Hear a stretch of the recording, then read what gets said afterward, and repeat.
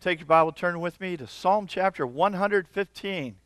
Psalm chapter 115. Go to the middle of your Bible and go left about half an inch, and you should be close to there, okay? Psalm chapter 115. And then keep your finger there, go over to Joshua chapter 24. Joshua chapter 24, near the beginning of the Bible. We're going to start with Psalm chapter 115. While you're turning there, I want to give you a short little story. Some of our guys, they go out every week sewing, knocking on doors. The Lord leads them from house to house, place to place, and meet some wonderful people.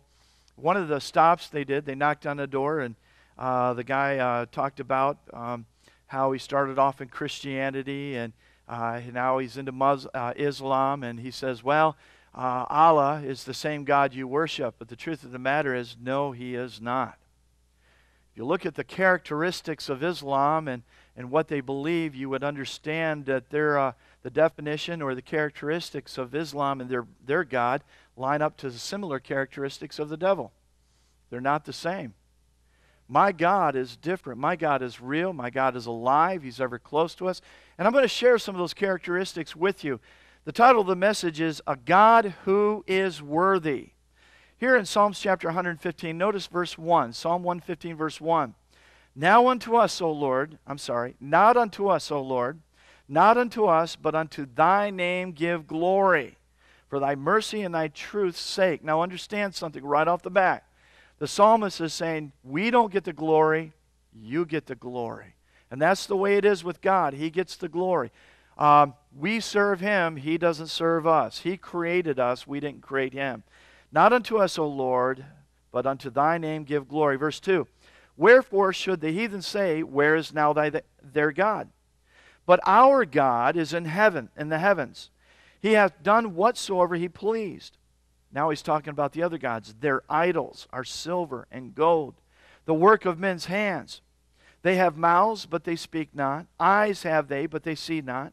They have ears, but they hear not. Noses have they, but they smell not. They have hands, but they handle not.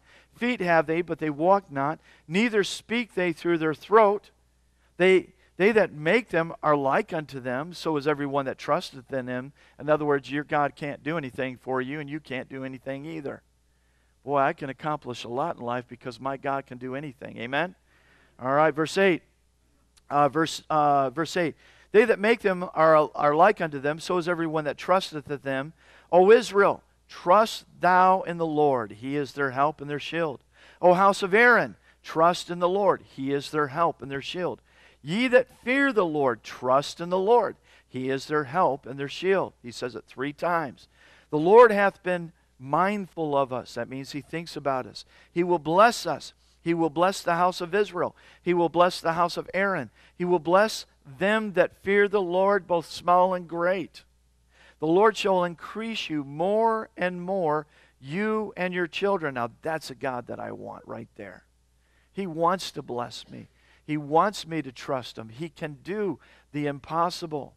Verse 16, even the heavens are the Lord's, but the earth hath He given to the children of man. He put us in charge of it. The dead praise not the Lord, neither any that go down into silence. But we will bless the Lord from this time forth and forevermore. Praise the Lord. Let's pray. Father, in the name of the blood of Jesus Christ, I beg for the filling of your Holy Spirit. I ask that your Holy Spirit reach into our hearts and our lives. Grow us in you, Lord. Make us strong in Jesus Christ. Father, help us to know your word and be able to stand on it. In the name of Jesus Christ, amen. I used to be a missionary in the country of Uganda, East Africa. I've seen all kinds of different religions, all kinds of different gods. I've spoken to many types of people. I've been into Dubai. I've been to different parts of the world. And I've seen the different things that people worship. And let me say this. The God of the Bible is the God of the universe. Our God, the God that I serve, can do anything. And we are the ones that make a difference. I told you when I went over to Uganda to get my paper signed, get permission to go there, I had to get NGO paper signed. I went to the place called Tororo. I met the mayor and the township people, and they said, well, we've already got all these religions here. We don't need any more. We don't need any more religion. What our people need, morals, integrity, discipline, and character. Isn't that true? Morals, integrity, discipline, and character, that's what people need. There's different religions that cannot give that to people. They give them a religion, but they can't give them character. They can't give them morals. They can't give them integrity. But my God can do that. He can take the low and put him in the place of a prince. That's what my God can do. And yours can too if He's your God. And so anyways, when I went there, I told them, I says, listen, I didn't come here to bring a religion. I came to gave them a relationship with the God of the Bible, a relationship with Jesus Christ. They signed my papers. I came back, got my support, went to Uganda 2 weeks before we had to go because of the tariffs. They came to me, the same people came to me, and they said, you're the only ones that made a difference. Why is that? I gave them the God of the Bible. These people saw that God can help them. He's real. He listens to them. He speaks to them. He hears them. He helps them. He saves them. He provides for them. They saw it with their own eyes. They experienced a relationship with Jesus Christ. That's the kind of God we serve. He wants to help. He wants to exalt you and your children. He wants to be that kind of God to you. He ever liveth, Jesus ever liveth to make intercession. Go with me to Joshua chapter 24. Now there's amazing difference between what a person says that he believes about God and what they really practice. We're so prone to leave and go off into the ways of the world and do the things of the world and forget about God and be consumed with our habits, our hobbies, and our friends and everything else to where we forget about God. And next thing we know it, we're living in a world that spins and we're in a tizzy. And then we realize, hey, we need God. He's always there. He can take good and make it better. He can take bad and make it good. God can do that.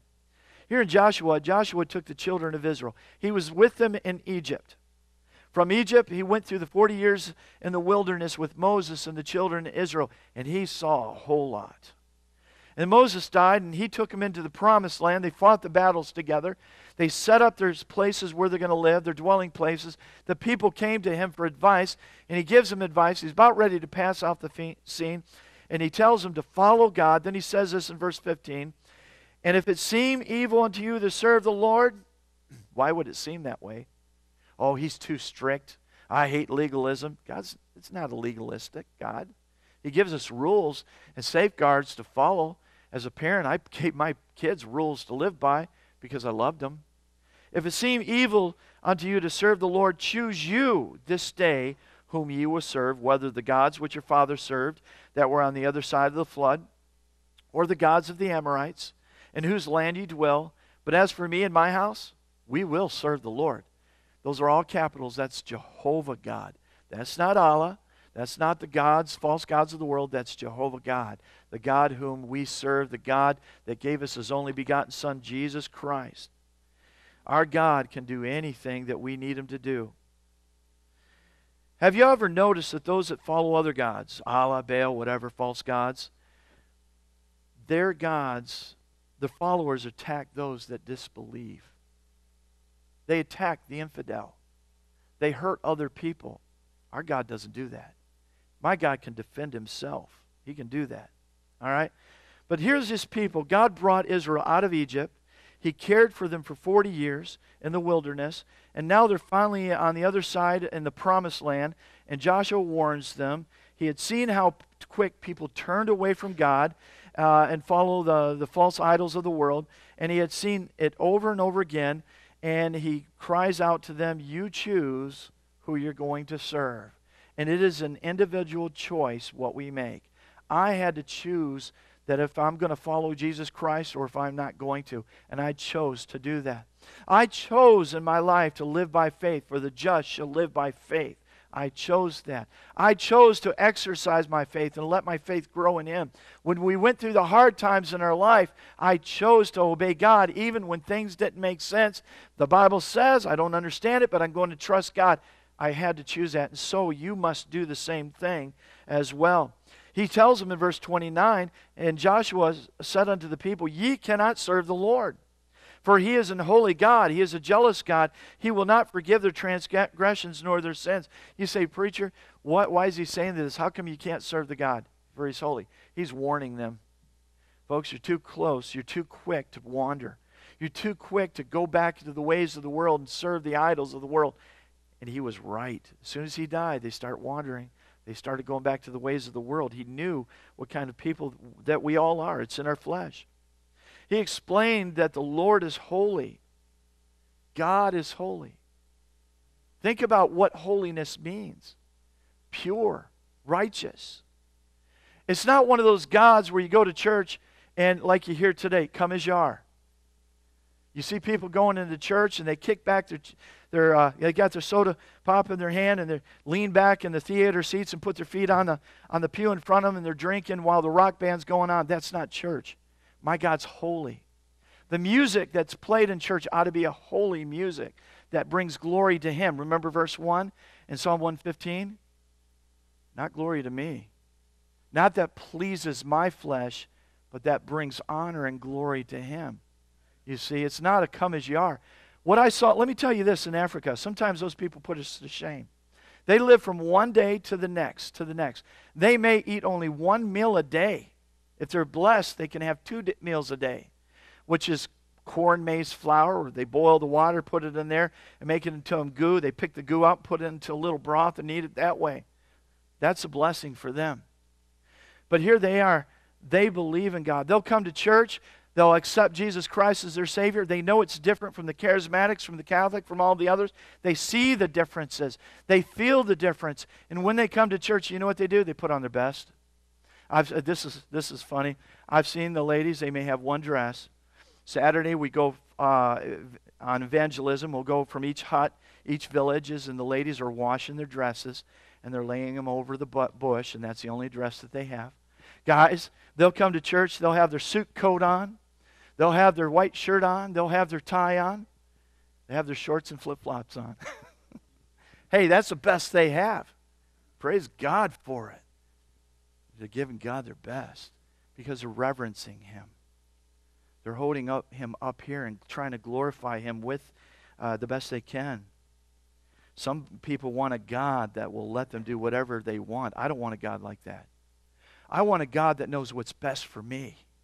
Because I don't have all the answers, and neither do you. And sometimes He'll tell me things that I don't like to hear, but He knows it's what's best for me.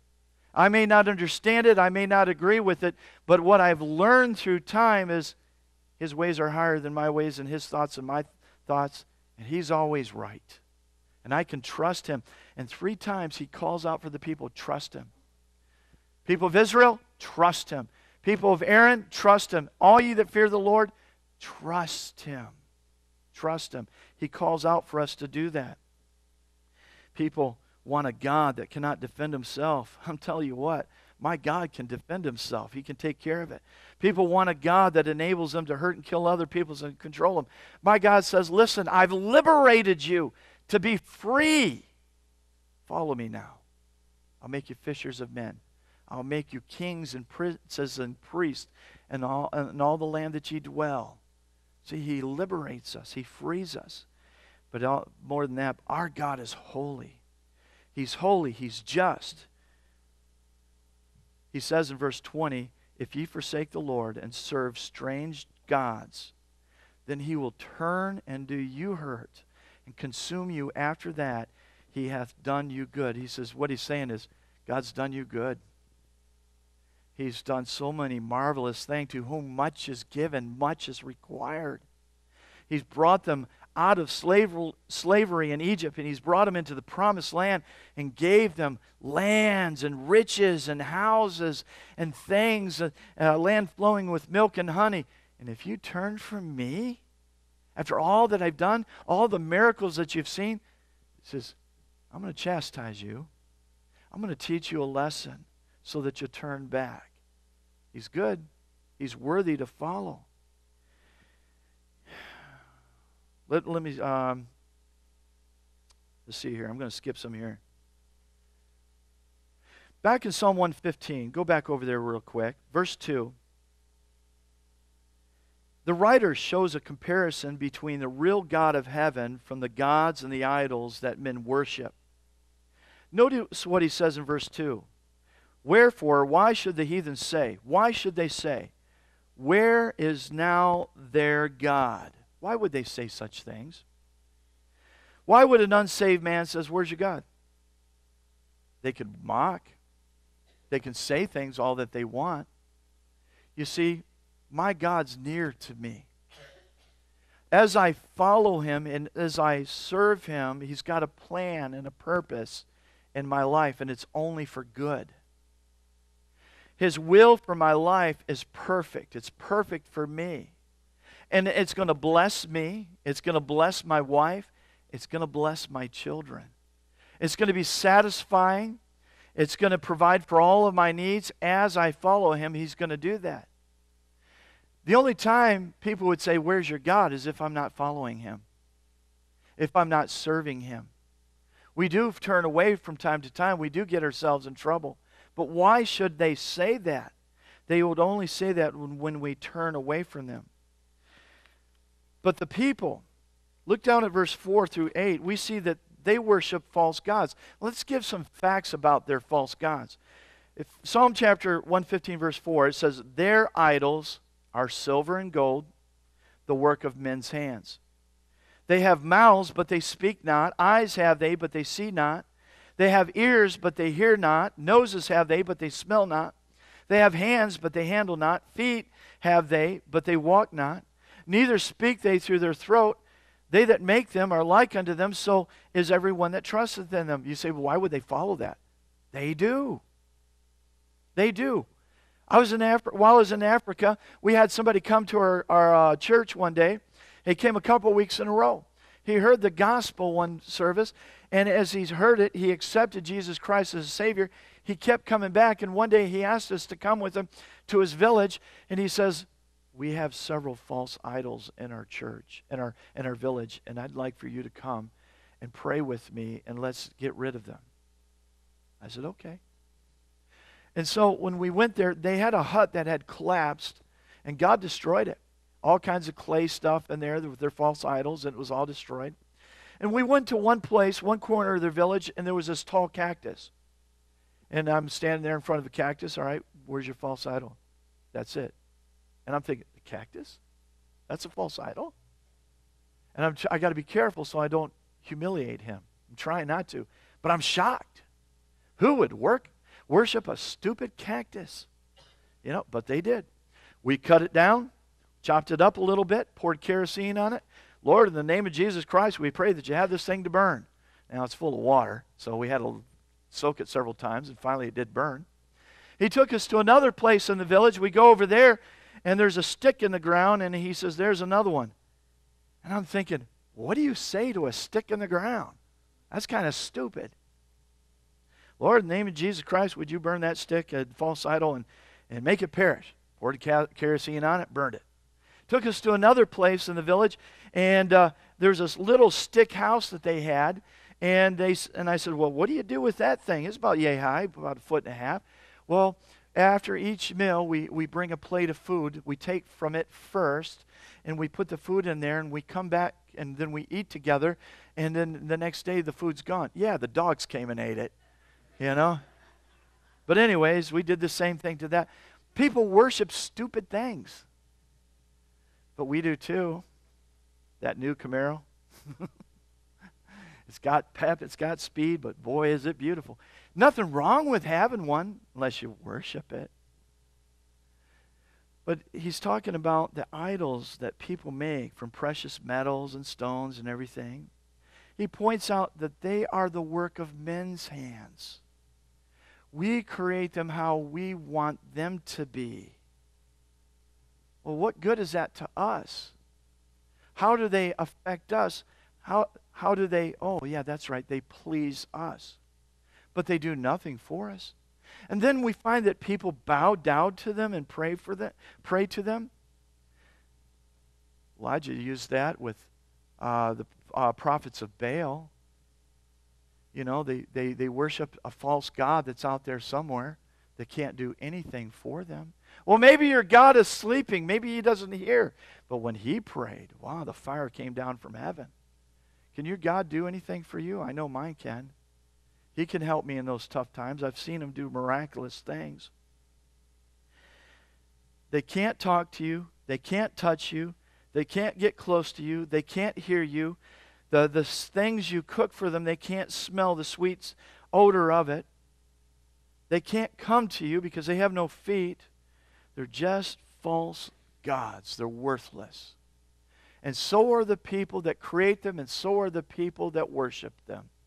They don't have a life. They don't have a God that can be there in that great time of need when your child is dying. There's been times in our life when our children, when we're in Uganda, and my wife and I had to take turns staying up all night. You couldn't drive to the hospital at night. You get out there, Kampala is 4.5 hours away. You get out there, you're going to be robbed. They're going to put up roadblocks. They're going to rob you and kill you and whatever else. You don't travel at night.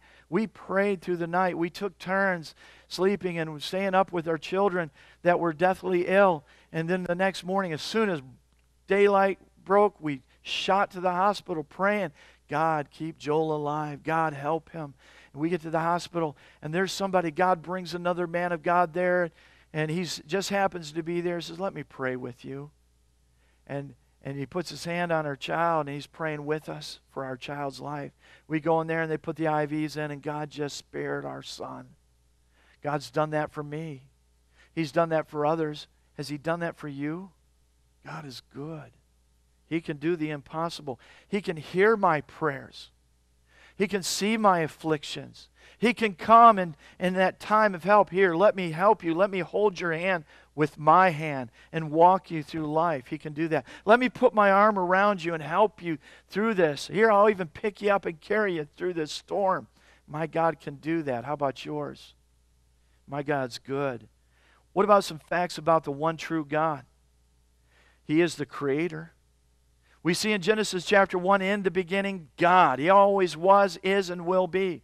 In the beginning, God created the heavens and the earth. Not this evolution garbage that you hear that they can't prove. God created the heavens and earth. Colossians 1:17, and he is before all things, and by him all things consist. We wouldn't be here if it wasn't for God, because we didn't create him. He created us. He is faithful to his creation. Psalm 119:90, thy faithfulness is unto all generations. Thou hast established the earth and abideth, and it abideth. Because he made it, therefore it abides. Not only that, but he cares for you. Here in 1 Peter 5:7, it says, casting all your cares upon him, for he cares about you. Me? He cares about me? Yes, he does. Even the little things that I'm going through right now that nobody else knows? Yes.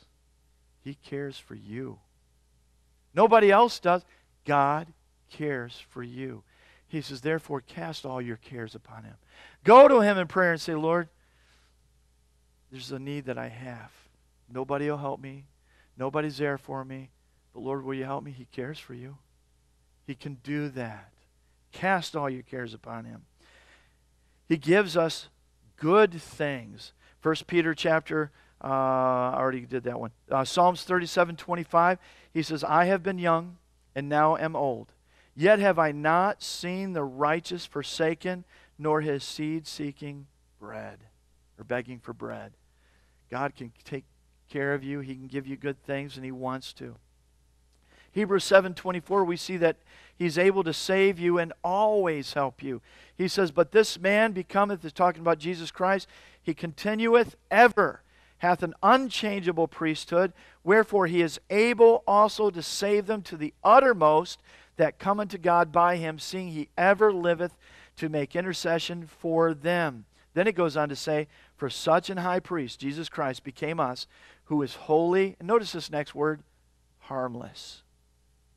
Harmless, undefiled, separate from sinners, and made higher than the heavens. That's our God. He's not that mean God that's out there to hurt, destroy, and all that. He loves you. And so much so that he gave his son Jesus Christ to come and die on the cross for you. He's just. He's love. He's merciful. He's full of grace. And he cares for you. He has the power to do what he says because he's God. Let's look back to our passage in Psalm 115. Look at verse 3. He says, but our God is in the heavens.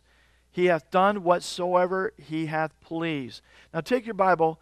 Keep your finger here. Go with me to Revelation chapter 4. People say, well, I don't understand. What is it like in heaven? What is this throne room like? You know, he's in heaven. God is alive. He's real. His throne's in heaven. Our God is in the heavens. Psalm 66:1 says, thus saith the Lord, the heaven is my throne, and the earth is my footstool. Then John tells us what God revealed to him about God in his throne room. Revelation chapter 4. Let's begin with verse 2. The last book of the Bible, Revelation chapter 4.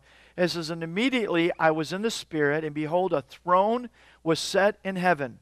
And one sat on the throne, and he that sat was to look upon like a jasper and sardine stone. And there was a rainbow round about the throne, and the sight like unto an emerald.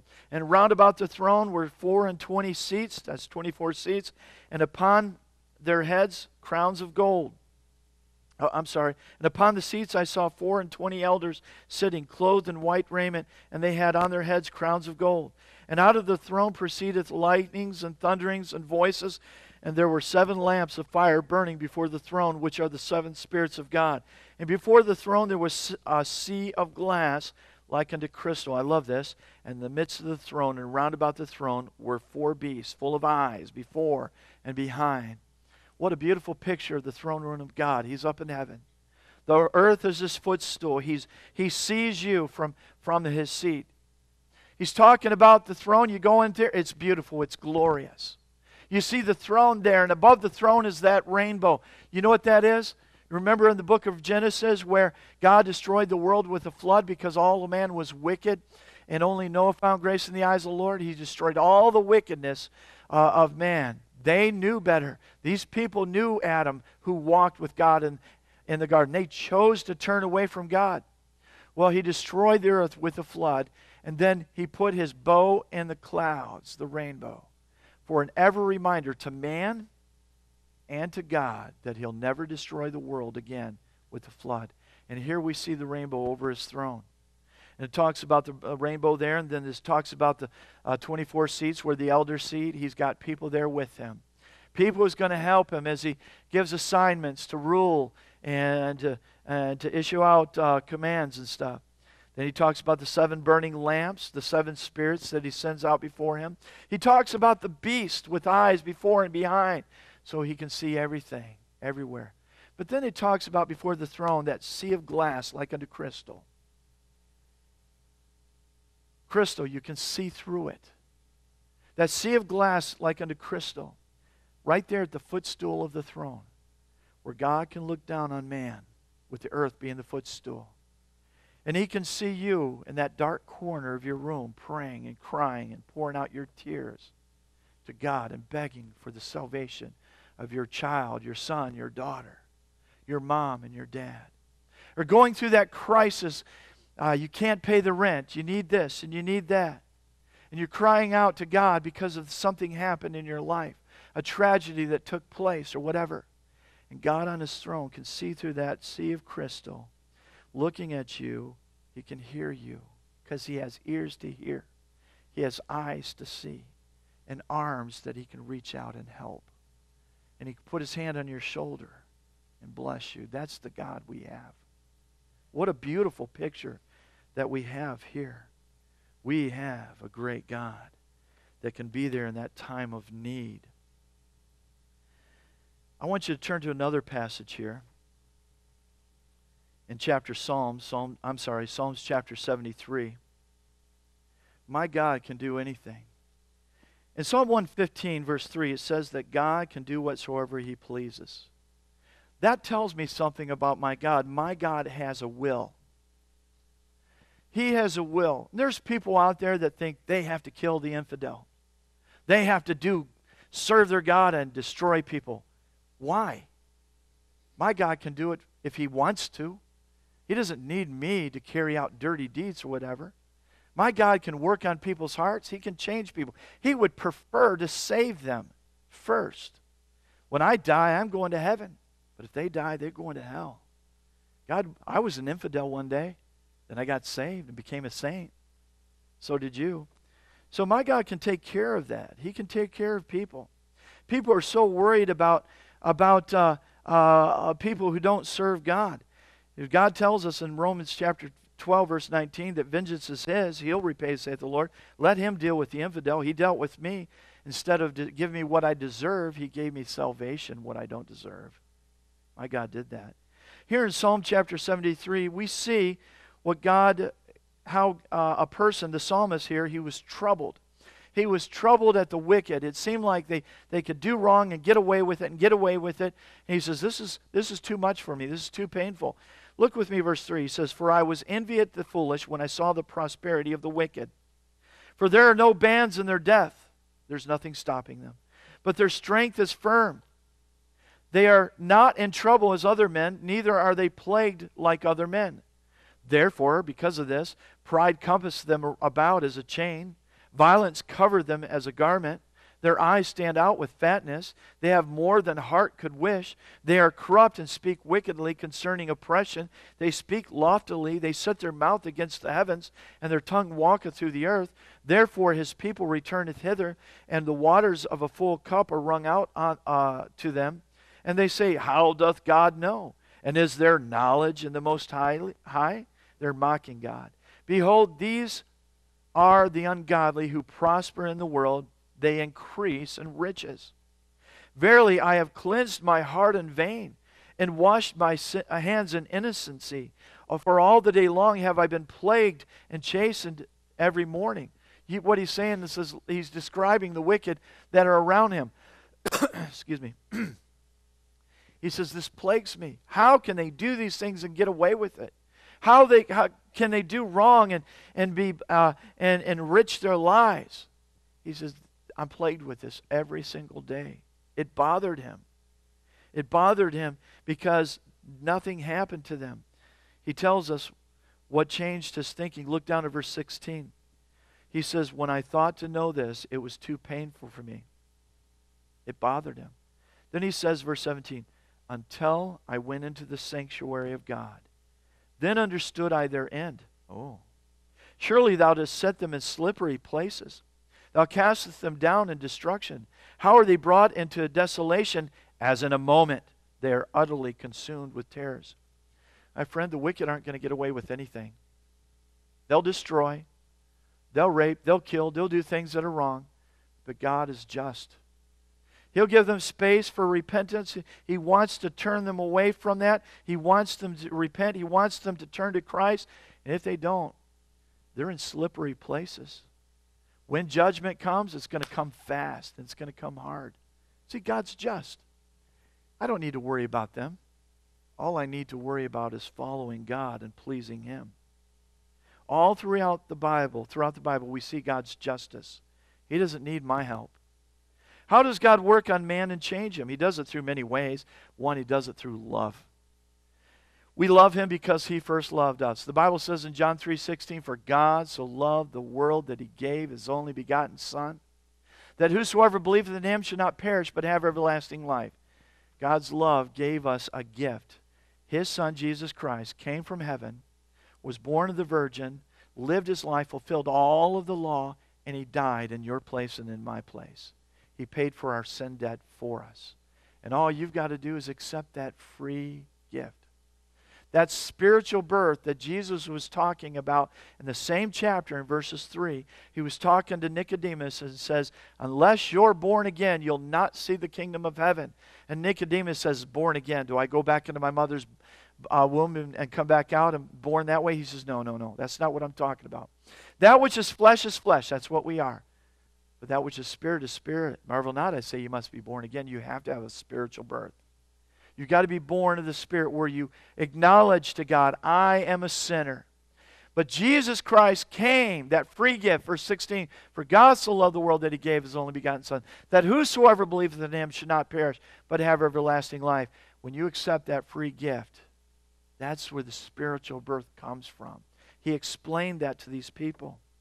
So He works through His love. He works through His Word, the Word of God. Hebrews 4:12, for the Word of God is quick. That means it's alive, it's living, it's perfect. As it was good 2,000 years ago, it's still good today. It's never outdated because it's God's Word. For the Word of God is quick and powerful and sharper than any two-edged sword, piercing even to the dividing of asunder of soul and spirit and of the joints and the marrow, and is a discerner of the thoughts and the intents of the heart. See, the Word of God can do a job that I cannot do. The unsaved, the ungodly, the wicked, the infidel, which I used to be, just like everybody else. The Word of God reached me when nobody else could. The Word of God got deep into my heart. It cut, it slew me. It pointed out my true motives. Terry, you're lying. You know that. You're trying to deceive them, and you're the one that's wrong. You know that. And it just pricked me, and I said, you're right, you're right. And when I finally humbled myself, I accepted Christ, and my life changed because of the spiritual birth. He works through His Word. He works through His Holy Spirit. Acts chapter 2, verse 4, and it says, and they were all filled with the Holy Spirit and began to speak as the Spirit gave them utterance. They went out preaching the Word of God. The same Word that changed my life is the same Word that changed other people's lives. The Word of God does it. Do you have the Spirit of God in you? God changes man through salvation in Jesus Christ. John 3:36, he that believeth on the Son hath everlasting life. And he that believeth not the Son shall not see life, but the wrath of God abideth in him. 1 John 5:12, he that hath the Son hath life. That hath not the Son of God hath not life. 2 Corinthians 5:17, therefore if any man be in Christ, he is a new creature. Old things are passed away. Behold, all things are become new. When you have the Son of God, when you have life, when you've accepted Christ into your heart, I'm not talking about a religious experience. I'm talking about being born again into the family of God where you've acknowledged God. I'm a sinner. Jesus died for me, and I accept that free gift. You meant it with all your heart, and you told God that spiritual birth comes into you, and the Bible says He changes you from the inside out. He makes you a brand new creature, brand new creation in Jesus Christ. Old things are passed away. Behold, all things become new. You become a new creature, a new person. The past is the past. All of your future is right before you. You're now become a child of God through the blood of Jesus Christ. It's a brand new beginning. Well, but what about those things you've done in the past? They're all forgiven. What about the bad things you do now? I go to my Father in heaven and say, forgive me. Do you lose your salvation? No. See, I don't want to disappoint Him. I want to please Him because I've seen what He's done for me. I want to bring glory to His name because He's a real God. He's worth serving. He's worth following. And His will is that you and I trust Him. 3 times. In one passage, in Psalm 115, he says, House of Israel, trust in the Lord. He is their help and their shield. House of Aaron, trust in the Lord. He is their help and their shield. Ye that fear the Lord, you and me, trust in the Lord. He is our help and our shield. Do you love Him? Can you trust Him? Will you let Him be your help? Will you let Him be your shield? He wants to be. We've got a God that doesn't change. We got to have a God that loves, a God that has given us His Word, a God that has given us His Spirit, a God that has given us His own Son. He's got hands where He can reach down and help. He's got eyes that He can see. He's got ears that He can hear. He's got nose that He can smell. And He's got a will for you and for me. He's good. He says, will you trust me? Will you follow me? Will you accept me? Let's pray.